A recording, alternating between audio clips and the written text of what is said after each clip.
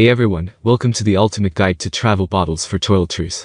As someone who loves to travel, I know the struggle of finding the right containers to bring along all of your favorite toiletries. But fear not, in this video, we'll go over everything you need to know about travel bottles, so that you can have a hassle-free experience when packing your toiletry bag. Please check the description link, I will provide details information. Let's start with the most popular material for travel bottles. Silicone.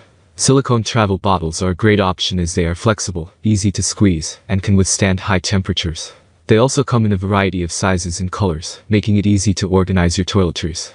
Another great feature of silicone bottles is that they are reusable and can be washed and refilled multiple times, making them eco-friendly. Another material that is gaining popularity is HDPE plastic. These bottles are lightweight and durable, making them perfect for travel. They also come in a variety of sizes and are generally more affordable than silicone bottles.